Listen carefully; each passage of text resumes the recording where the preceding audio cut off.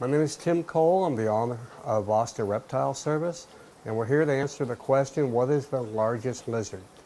And that would be the Komodo Dragon. Lives on several islands in Indonesia.